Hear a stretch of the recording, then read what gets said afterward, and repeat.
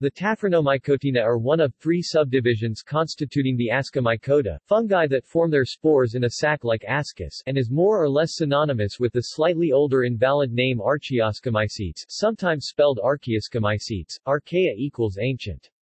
Recent molecular studies suggest that the group is monophyletic and basal to the rest of the Ascomycota. The major taxa are Schizosaccharomycetes, Taphrinomycetes, Neolectomycetes, and Pneumocystis. The Schizosaccharomycetes are the yeasts, e.g. Schizosaccharomyces, that reproduce by fission rather than budding, unlike most other yeasts, many of which are in the subdivision Saccharomycotina. The Taphrinomycetes are dimorphic plant parasites, e.g. Taphrina, with both a yeast state and a filamentous hyphal state in infected plants. They characteristically infect leaves, catkins, and branches, not roots. Taphrinomycetes form asci but no ascomata.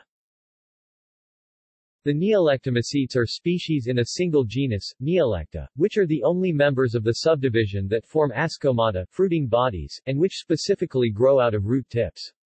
They may have a yeast state. Ascospores bud in the asci. The Pneumocystidomycetes also encompasses only one genus of yeasts, Pneumocystis, one of which causes pneumocystis pneumonia in humans by developing cysts on the lung tissue. None has ascogenous hyphae giving rise to the asci. References. The Oregon Coalition of Interdisciplinary Databases. Archaeascomycetes, Early Diverging Ascomycetes.